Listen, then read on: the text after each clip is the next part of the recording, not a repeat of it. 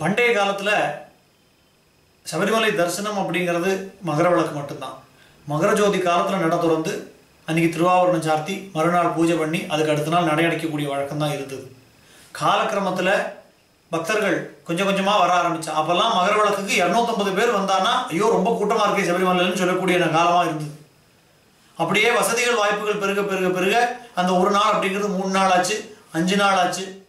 அப்புறம் அதுவும் கூடாத கொடிமரங்கள் உற்சவ ஆதிகள்லாம் வரும்போது அது மண்டல காலமாச்சு. இந்த மண்டல காலம் பூரா நடந்திருக்கக்கூடிய தன்மை உண்டாச்சு. அதுக்கப்புறமும் பக்தர்கள் அதிகமாக வரதுனால தான் இந்த மாச பூஜைக்கு திறக்கக்கூடிய வழக்கம் அப்படிங்கிறது ரொம்ப பின்னால் வந்தது தான். இந்த நூற்றாண்டோட தொடக்கத்துலலாம் நம்ம பார்த்தோம் அப்படின்னா 2 மாதத்துக்கு சேர்த்து பூஜை நடக்கும். அதாவது இந்த மாதம் 27, 28 தேதியில் போனால் இந்த மாதத்துக்கு கணக்கும், 30ஆம் தேதிக்கு அப்புறம் 1, 2 அடுத்த மாதத்துக்கு கணக்கும் பூஜை பண்ணி 2 மாதத்துக்கு பூஜை முடிஞ்சு அடுத்து 58ஆவது நாள் திரும்பி சபரிமலைக்கு வரக்கூடிய ஒரு வழக்கம் இருந்தது.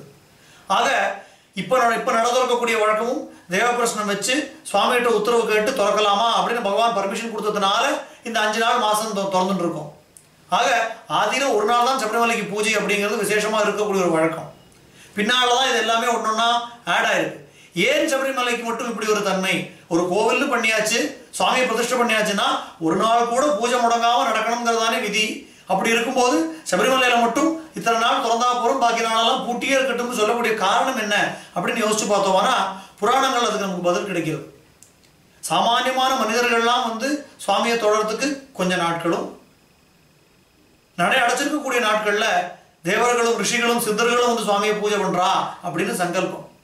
பகவான் அங்கே தபஸில் இருக்காராம், மகாயோகத்தில் இருக்காராம். அந்த மகாயோகத்தில் இருக்கக்கூடிய சுவாமியை தரிசனம் பண்ணுறதுக்கு நம்மளாம் எப்படி ஆசைப்படுறோமோ அதே போல தேவர்களும் சித்தர்களும் ஆசைப்படுவாங்க. அவள்லாம் தரிசனம் பண்ணுறதுக்கு ஒரு காலம். ஆக இந்த 5 நாட்கள் நமக்கு அப்படின்னா பாக்கி 25 நாட்கள் நம்ம கண்ணுக்கு தெரியாமல் இருக்கக்கூடிய சித்த புருஷர்களுக்கு. வருஷம் பூரா தபஸ் இருக்கிற சுவாமி மகர சங்கராந்தி அன்னைக்கு ஜோதியா காட்சி கொடுக்குறானா கண்ணை திறந்து. ஆக பாக்கி நாளெல்லாம் தேவர்களுக்கெல்லாம் ஆராதனை பண்ணக்கூடிய ஒரு சமயமா இருந்தது. பகவானுடைய காருண்யத்தினால இன்னைக்கு நமக்கு மாசம் 5 நாள் அதுல இருந்து கிடைச்சிருக்கு. ஆக இந்த 5 நாட்கள் நமக்கு பாக்கி நாட்கள் பாக்கி சித்த புருஷர்கள்லாம் சுவாமி ஆராதனை பண்ணிட்டு இருக்கா அப்படிங்கிறது இன்னைக்கும் சபரிமலையில இருக்கக்கூடியவா உணர்ந்து சொல்லக்கூடிய ஒரு அனுபவமா இருக்கு. ஆக சபரிமலை இத்தனை நாள் தான் திறக்கணும் அப்படிங்கிறது பகவானுடைய சங்கல்பம், அவனுடைய இச்சை.